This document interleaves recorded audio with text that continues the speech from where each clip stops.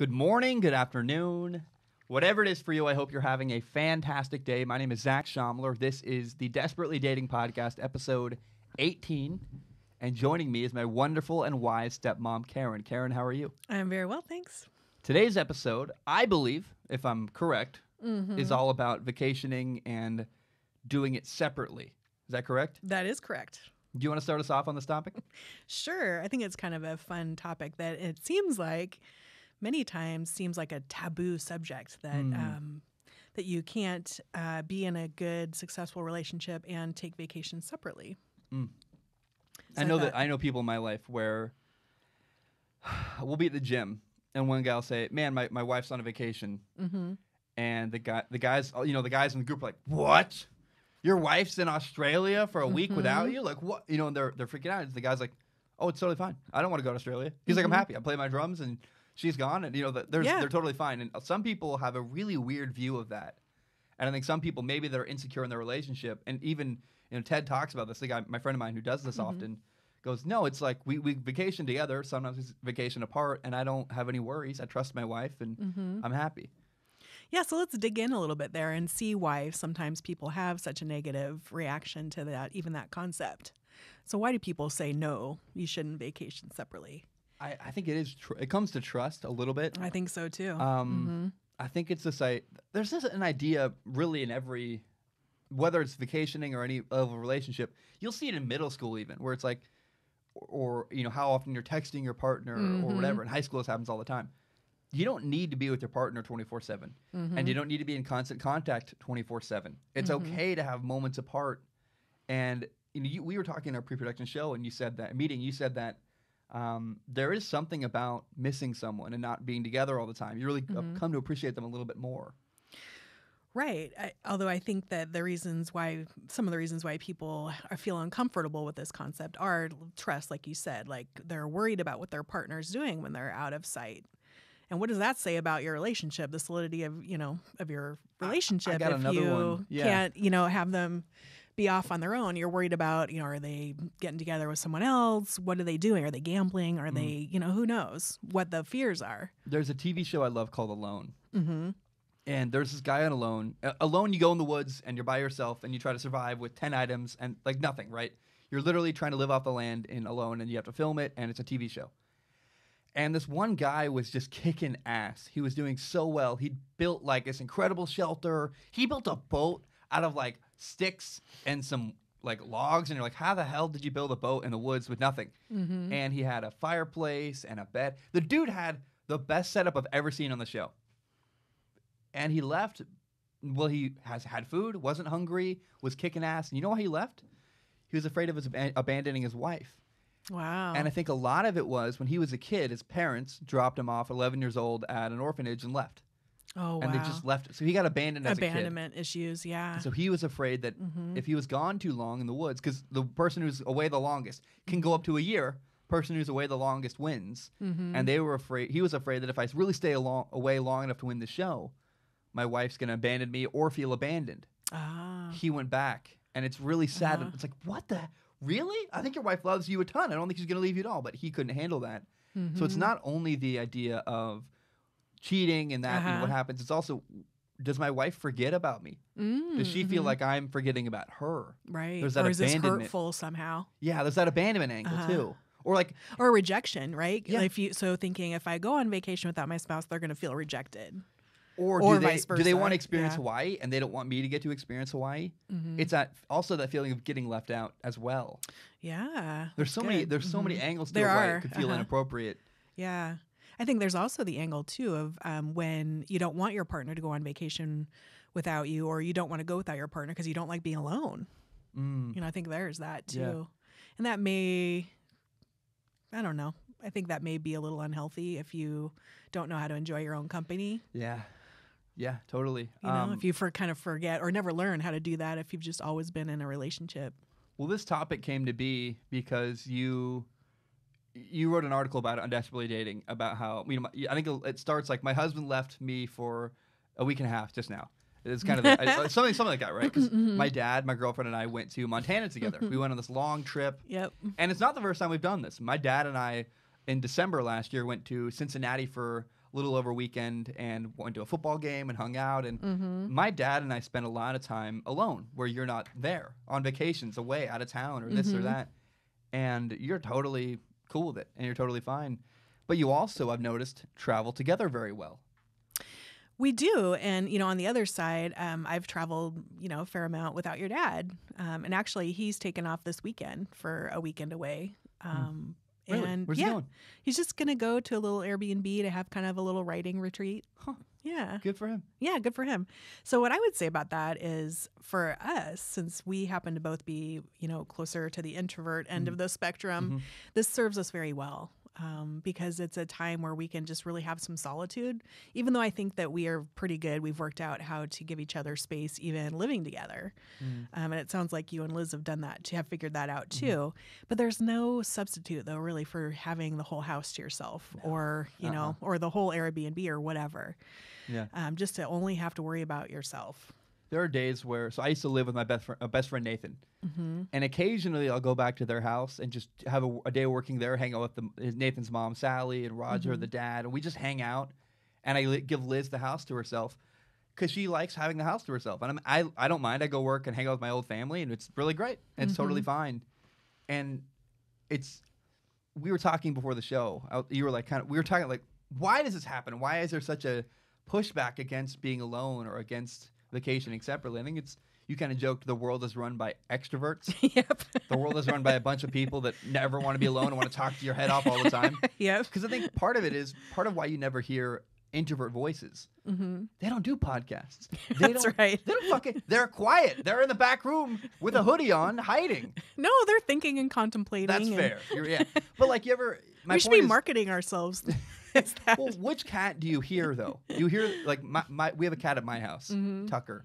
He's loud in a good way, very talkative, very friendly. I call him an extrovert cat, where he'll come visit he's like a dog. He doesn't give a fuck who you are. He could be someone you've never met. He'll come sit on your lap and purr. He just wants to be around people. Your cat is not an extrovert. He's an introvert. He goes and hides upstairs, and he likes being alone.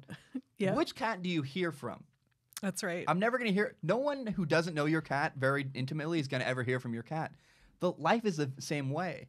You're only going to hear opinions and hear boisterous talk from people who are extroverts. You don't often hear introverted opinions or angles because I think that's not very popular and we don't share them very often. Well, I think too that maybe you have to listen a little bit harder to hear those introvert voices, because I think that we do tend to, contemplate and be, more thoughtful and choose our words a little bit more, selectively. But you can hear if you listen for those introvert voices. I think. But introverts definitely benefit from vacations apart, I think. I think so. Yeah. And I think you go back to like, how nice was it to see my dad when we came back from Cincinnati? Yeah, it was great. I mean, he was gone for a while and he came back with a bunch of fun stories, and then we had fun getting caught up on what happened at home, and it was just nice to miss him a little, and then to have kind of some little romantic conversations when he's gone, and tell him how much I miss him, and the phone calls away are great. I went to New York. Yeah. I went to New York in February, and it was actually literally Liz moves in on a Thursday. I think literally on Friday I fly to New York. So it's funny, like she moved in and then I left. And it was nice because she got to acclimate to the house, but also when I was gone, we missed each other. And leading up to that, we spent a lot of time almost every day, even though she wasn't living with me at that point. We were spending almost every day together. So when I was gone, it was like a little bit of breathing room to miss each other a little bit. And really nice. I mean, the heart does grow fonder when you're apart. I think there is some truth to that.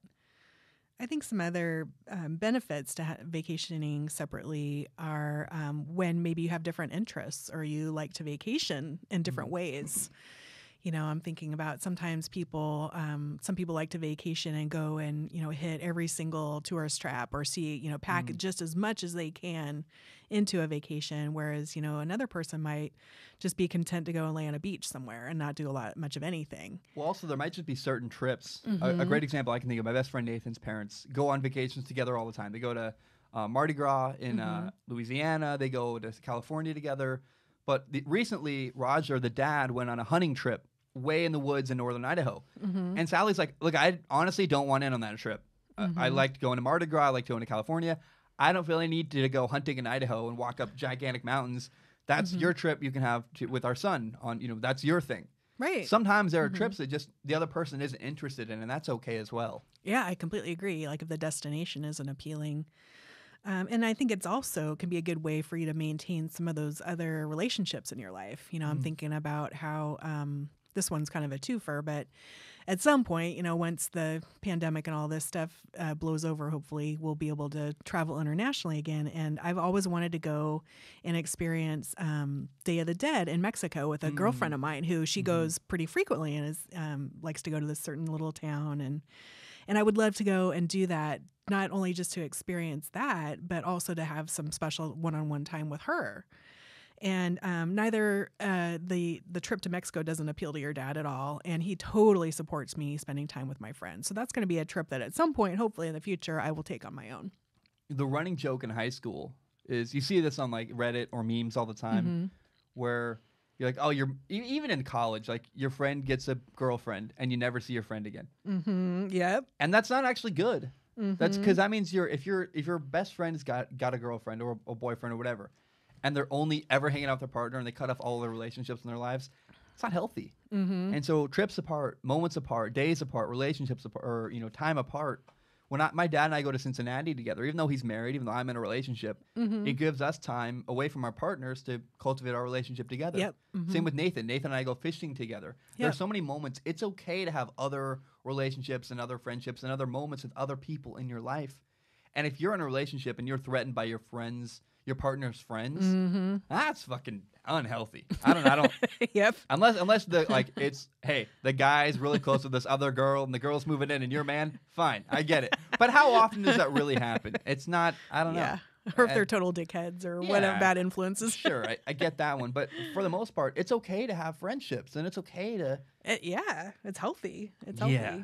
Oh yeah. And I think another good reason to consider vacationing separately is that it's a way to sort of maintain that relationship with yourself. So like when your dad is going away, on these trips with you, or when he went to Greece, it was an opportunity for me to just be by myself and kind of maintain that relationship. It sounds weird, but I think it's good to keep those skills, to know how to be happy on your own. The skills of being alone and being happy being by yourself, whether you're an important. introvert or not. Yeah Extroverts really fucking struggle with that. Right. But, you were mentioning before, too, how, you're feeling like you might be sort of at a loss for a little bit if Liz was gone, and just in some of these different aspects of your life. I had this realization yesterday. I got a Costco card recently. Fucking dude, I'm telling you. By the way, their pizza, the Costco pizza, that shit is really good. But no, I had a moment where I got a Costco card and I was like, oh my gosh, I made it. Like I felt like an adult, and I'm really grateful. Succeeded. Oh yeah, Yay. to the people who listen and watch my podcast, I'm so grateful that doing my job has allowed me to get a Costco card. It's like that was a big aha moment for me. But we're getting back from Costco, me and Liz, and we're unloading the car. And we got like a tent and we got a tarp and just camping shit, right? And I'm like, man, so 2 nights ago, I was in bed about to buy a tent on Amazon. And Liz goes, let's wait. Let's see what Costco has. Costco had a bigger tent for cheaper. That was better. Better brand, bigger size, better price. Everything about the tent at Costco is better. And she was the one who was like, hey, maybe take a second and let's see what our other options are before you rush out and buy what you want. And I just had this moment. I'm unpacking this tent, and I'm like, I'm so glad Liz is in my life. I'm so glad she went to Costco with me. I'm just grateful for her. I was like, man, I don't know what I would do alone. I don't know what I would do at this point without her. And I am glad for the partnership, but also I hope I never get too wrapped up where I can't exist without her, if that makes sense. Exactly. Yeah. The example that I think of in my relationship with your dad is I do most of the cooking, and we're both totally happy with that. It's worked out. It's like a finely oiled machine or whatever. But I think it's good that he knows how, and that he still does that when I'm not around. He can fend for himself, because honestly, none of the time that we have should be taken for granted. You never know. I think that's another argument why in a relationship, say if your money is combined, that both partners are aware of how to manage things, or at least have a working knowledge of it, even if one of the partners takes more of a lead on that. It's not good to be completely isolated from anything, any job or duty or whatever that goes into living. I think it's a mistake to have that rest solely on one partner's shoulders. I want to. Can I go on a random tangent? If that's Heck okay. yeah. It's not really related to this We topic, love but random tangents. You talked about cooking, and I have to say, if you're listening, I learned how to make a very basic dish from Karyn recently. Oh, which do has tell. like changed my life. I have it almost every night. It's just you cut up vegetables. I cut up potatoes, Brussels sprouts, broccoli, sometimes tomatoes, and I put them on a cookie sheet pan. Mm-hmm. Yep. I pour olive oil over top, and then I have some Johnny seasoning salt I put on it, and then I put on some garlic powder, and I bake it for 25 minutes at 400 degrees.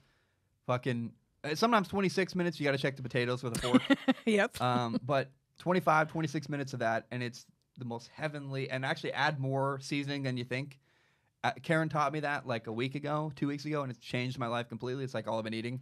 I'm glad I'm losing a little bit of weight. It's really great, actually. It's a good way to get your veggies in. Oh, dude, it's perfect. And so I just heard cooking. I was like, this is my only chance to say this to you on a show, and I want the world to hear it. So there we go. I'm glad. I'm glad it's made a difference. I want to say about traveling separately, there is a red flag where if you're only traveling separately, yeah, that's a big problem too. Yes. It's okay.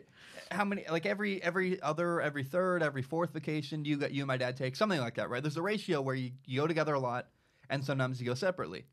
But if every single one is separately, that's not necessarily good. Yeah, well, I think the difference is, are you vacationing separately for the wrong reasons, meaning to escape each other, to escape each other, or because you just have no shared interests?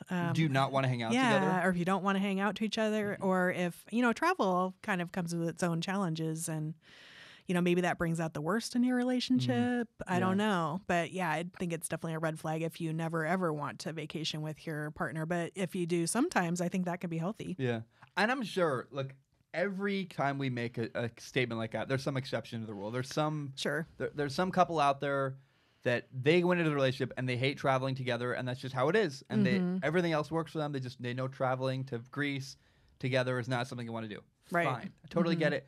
There's always an exception, but I do think that the majority of the time when you hear of, like my friend Ted, who goes on vacation separate from his wife, it's not every vacation. And it's because they like going on dates. They like being together. And you're right. If they were going to Mexico, he was going to Mexico, she was going to Africa, because they just didn't want to be together and wanted to be totally apart, and traveling was such a negative experience together, like we can't do it together at all. That's a red flag. Or if your home life in your relationship is so awful that you need to take a vacation from it to get away, then that's a red flag too. Yeah, I totally agree. Yeah. Do you have anything else you want to add? I think that we pretty much covered it. Yeah. I don't know. We got to talk about vacationing together. Yes, I think we that's a separate topic. I think so too. And that's a really fun one. We'll dive into it, yeah. But guys, that's all I have for today. That's all Karyn has. Yep, that's all. All right, guys. Thank you so much. We'll be back on the next episode.